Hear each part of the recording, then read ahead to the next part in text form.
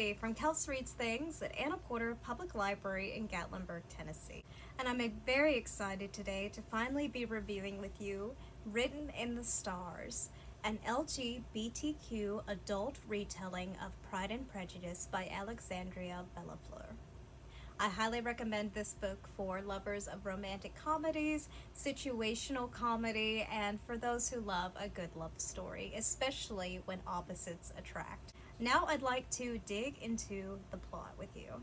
Serious, grounded, and aspiring lawyer Darcy Lau and quirky, optimistic astrologer Elle Jones could not be any more different, which certainly doesn't help them when their blind date ends in disaster. However, Darcy is desperate to get her well-meaning younger brother Brendan off her back about dating and lies to him, ensuring that the date went great. However, this kind of backfires on Darcy when she realizes that Brendan is currently in the process of merging his company with Elle's, which is the Oh My Stars business Twitter account she uses for her astrology readings. Elle finds out about the really good date and decides to confront Darcy, asking, "Why did you tell your brother when this was a great date when clearly it did not end up well for the two of us?" Darcy explains her situation and Elle reluctantly agrees to pretend to be dating Darcy to appease Brendan as well as to appease her own family and to get them off each other's backs, at least until the holidays are over. But could this pretend relationship lead to more? Could these two fundamentally different women learn that there's more to each of them and learn that they become even stronger together? Find out by reading Alexandria Bellefleur's Written in the Stars. This is a great book also to read during the holidays as it is set around Thanksgiving and Christmas. Okay, so that was the basic plot of this adorable, quirky book. I will say that it is an adult LGBTQ book. Of course, it is not my job to tell you what to read or what is appropriate to read, but I'd like to go ahead and let my readers know up front some things that they should expect from this book. Some other things that you should know before reading, there's a lot of adult language and, of course, adult situations.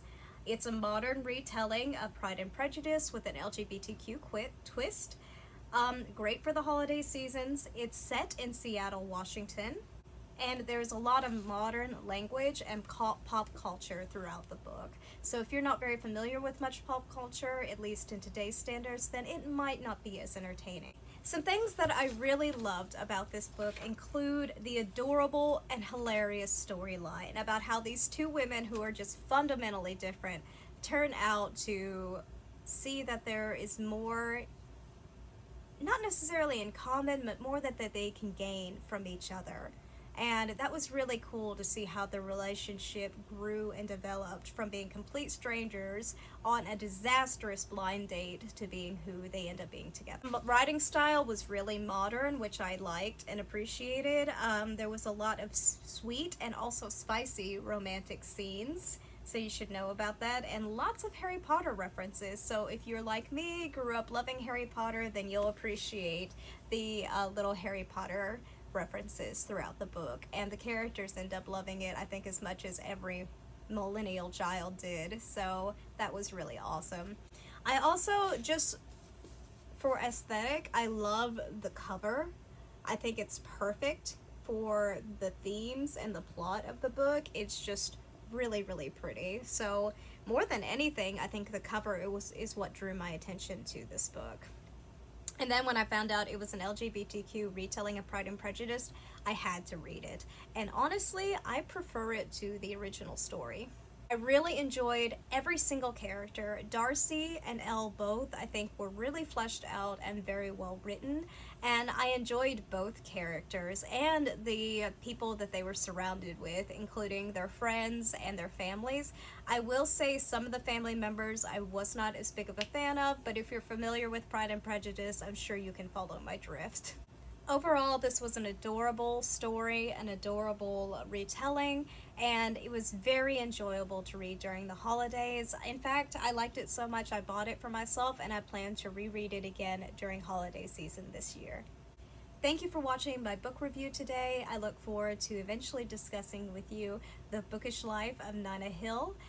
And I don't quite remember the author right at this time, but of course we'll discuss that with you in my next book review video. Thank you for subscribing, and please feel free to offer book suggestions for me in the future. I always read those, and it always gives me something intriguing to look forward to. Thank you once again, and have a wonderful Thursday.